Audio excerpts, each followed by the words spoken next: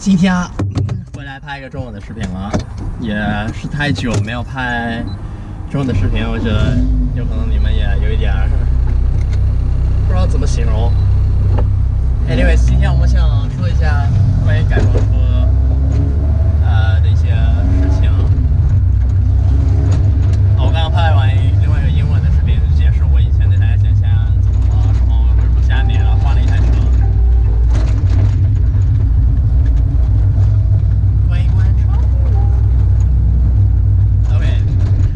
因为至今呢，有很多人，就我遇到2、3个人都跟我说，他们买S1000的原因，就是因为我，然后他们也想改的像我这台车或者以前那台车一样的样子。反正如果你真的要改一台S1000的，虽然它是一台本田，但是你真的要改的好的，你预算里面就除了车之外。就最起码5、6万吧。如果你要改的觉得就还行的，你要改的真的很好的话，那10万美金的预算才比较合理吧，我觉得。反正时间、人工费、安装费、喷漆、贴膜什么之类的，如果你这些一切自己都会的话，那肯定比较便宜了。但如果像我呢，我也不会这些东西，所以就变成你要花这些钱，就除了你买零件的那些钱，还有这些。所以改装车其实是一件挺花钱的，你真的要改得好的，改得帅的，真的会浪费很多时间、很多精力，然后，也挺，就你到最后你加起来你花的钱，真的有时候是挺心疼的。但是很多事情也是没得后悔的吧。反正人生里面很多决定、很多选择，你做了之后也没得后悔，没得改变，所以只能往前走吧。Anyways， OK， 有可能你可以买跟我同一样的宽体，然后就什么那个轮框有多宽啊，什么那些 spec 我都可以给你啊。但是问题就是你到调那些细节的时候，你调的好不好？然后，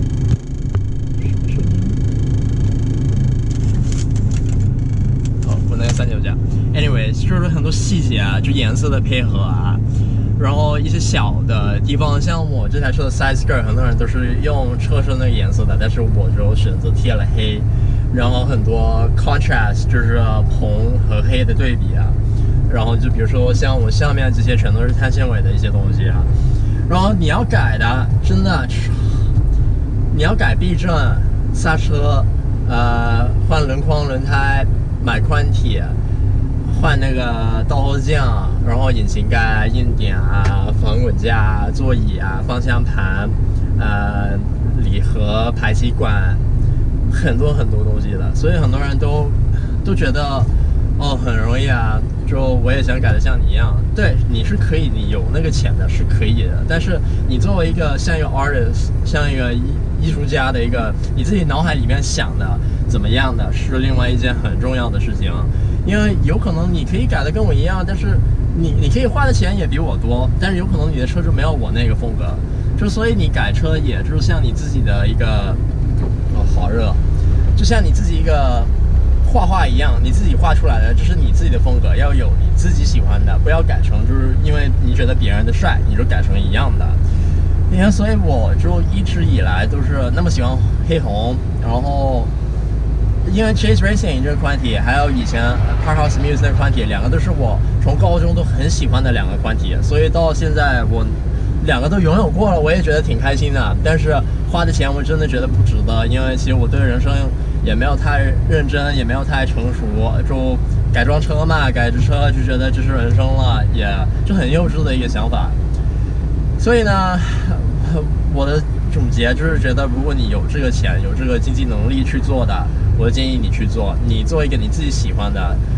有可能你自己改了一台车，我对你说我不喜欢，我觉得不好看，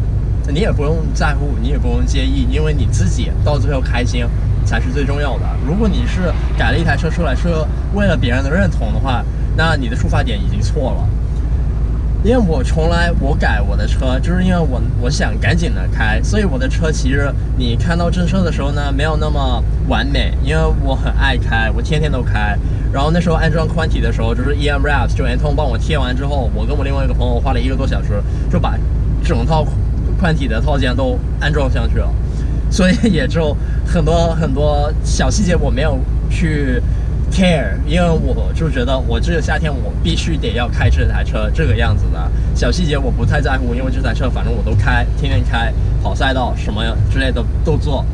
然后其实 S3000这台车对我自己我是特别有一个，就怎么说呢，特别对它有感情，也不是情怀。但是 S3000就是我本来不喜欢的一台车，然后到最后我开了我姐夫那台蓝色那台 CR， 我做了一个英文的视频，如果你们想看的话可以去看一下，没有字幕。Anyways， 但是我就从开了他那台车之后，我就爱上了 S3000。我本来就没有想要买 S3000，我想直接跳 NSX 的，但是开着就发现没有别的车比 S3000好玩。虽然之前有点慢，但是呢无所谓，因为 driver's car 嘛，我们都喜欢就是自然吸气的，转速转的比较高的，然后变速箱的感觉也挺好的一种，就我们这些有可能对别人是很奇怪的要求吧。然后就我从13年还是12年的时候就开始接触 S3000，就一直开，到2014年还是15年得到自己第一台 S3000的时候，就陪到现在，也没有买过别的车，一直都是 S3000。虽然身边有很多朋友拥有过，但是都卖了，然后也有很多人就舍不得，就卖了之后就后悔了。那我也觉得无所谓吧，反正你们这样的，我对 S3000就是这份感情，所以我永远都不会放弃这台车的，陪我到老的。无论我买得起超跑啦，买得起 P1 啦、拉法什么之类的，我在车库里永远都会有一台S3000的，因为我是特别喜欢这台车，然后也是一台陪我成长的一台车，经历过的感情家里不愉快的事情或者是人生有什么不愉快的事情，或者也就有很多开心的事情，也是这台车陪伴了我。所以如果你看着我，你觉得我就我是一个富二代，改一台改装车出来，就因为爸妈有钱什么什么之类的，那你这些都是错误的一些幻觉。我自己本人经济能力没有很好，真的不会省钱，我对于管理钱的这个东西是完全不行的，所以也是有可能让我别的以前的一些前女友或者感情生活的不顺利但是我现在都无所谓了，反正人生嘛，活的就是这样，也后悔可能是后悔，但是也没必要，反正都已经过去了，已经做了，我就是这样的，你接受不了的，但是无所谓。所以对人生也是这个想法吧，反正你自己开心是最重要的一件事情。如果很多人不认同的，如果对你不是很重要的人，那也无所谓，没必要去太在乎这些想法，不要去觉得就难受，或是很那样就让你心情不好。反正说的这肯定很容易，能不能做到的也是另外一回事了。所以就是说你要改装的，真的你要花很多钱，这条路你要改得好，你要做得好的很辛苦，花很多钱，然后也会遇到很多不愉快的事情，然后特别是这一行做车的这一行，怎么说呢，也会有很多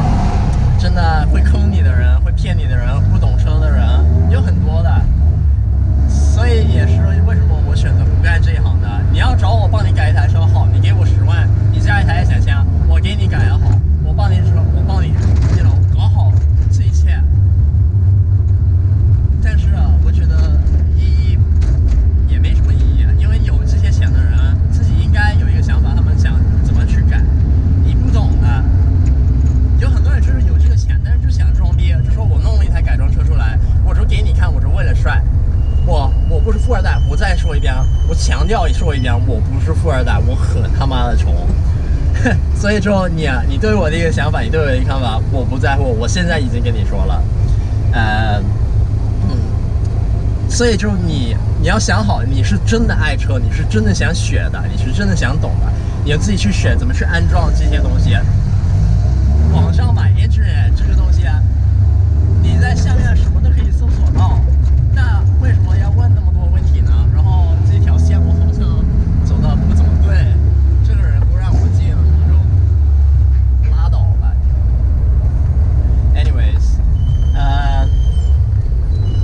去学，就网上很显现有很多以前我不懂的事情，关于车的，我就通过 YouTube， 通过一些 forum， 就别人写的文章什么之类的，去学了我现在懂的一切。有可能我小时候，我爸也是